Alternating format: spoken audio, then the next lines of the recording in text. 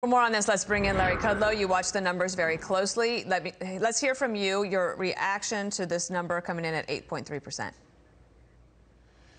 Well, the first reaction is it's a stronger number than what Wall Street consensus was suggesting.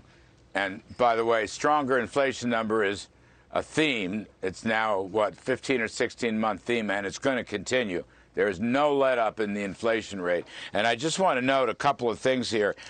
Food prices are skyrocketing, really out of control, up 12% at an annual rate for the past 3 months, 9.4% overall. The CPI itself in the past 3 months, up close to 10%, 9.9% at an annual rate. And if you take out Vladimir Putin, energy and food prices, you're still up about 6.25%, which kind of puts the lie to what President Biden was saying yesterday. I mean, this is going to be, buckle your seatbelts. This is a problem. The problem's not going away. You get higher base from last year. The comparisons are a little tougher, but you're still running over 8% overall. And the short run numbers, as I said, almost 10%. So that tells you the trend line is going to be very, very difficult. Food and energy difficult, gasoline difficult, diesel difficult.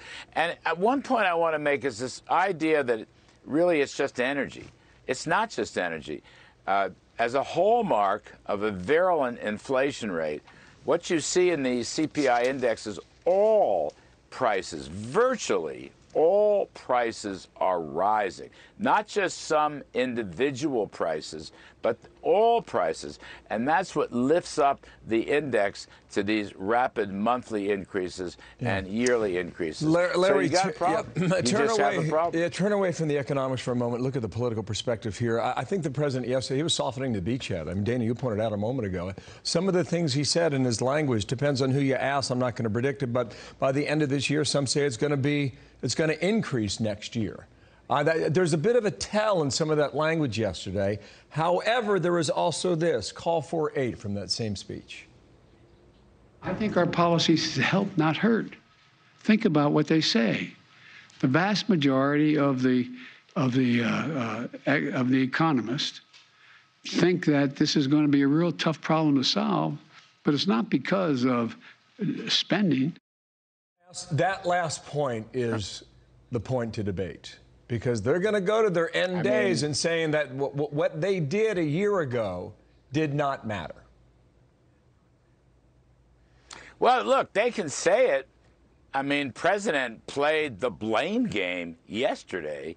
He won't own any of these problems, and he's coming back with more spending. Look, you had prominent Democrat economists and Republican economists a year ago predict rising inflation because of huge social spending, aggregate demand increasing, deficit finance, too much borrowing, and too much money printing. And then, you had the war against fossil fuels at exactly the wrong time. So what I heard yesterday from Mr. Biden is more of the same. His progressive agenda, he wants to continue spending.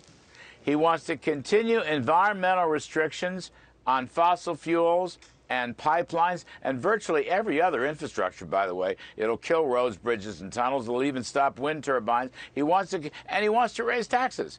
I mean, he made a pitch yesterday, right? He blamed excess profits. He blamed poultry companies. He blamed oil and gas companies. They're making too much money, so they're going to look after that. There's never been one single specific charge on that business. So, and then he wants to increase taxes across the board on corporations and successful earners and, confiscate wealth with unrealized capital gains. I mean, come on. The tax hikes and the environmental restrictions are suppressing the supply side of the economy, not enough goods, okay? And this spending increases the demand side of the economy, too much cash. So that is a combination. Everybody knows this.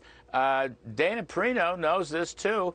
If you're going to spend more than you can produce, well, prices have to go up. And the obvious solution is to spend less and produce more and create incentives to produce more across the board. He's operating just the reverse. And I want to say this. I know it may sound partisan, but I have to say it. This is a progressive agenda.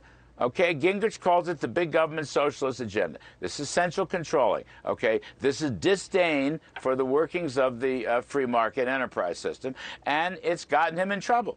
So you look at your polls, and only about 1/3 of the people approve of his performance on inflation and the economy. 2/3 disapprove. It's a complete collapse of the progressive agenda. Larry, thank you. Good, quick analysis on that. Progressive for now. You wait to see what happens toward the end of November, right? Thank you. Thank you, Ultra Larry. MAGA. I want to. Where do I sign? I want to Ultra MAGA. You want that I already name? may No. be Ultra MAGA. You want that name tag. I can't take it. Ultra MAGA. I can't. See you at 4 o'clock, Fox Business. Thank you, Larry.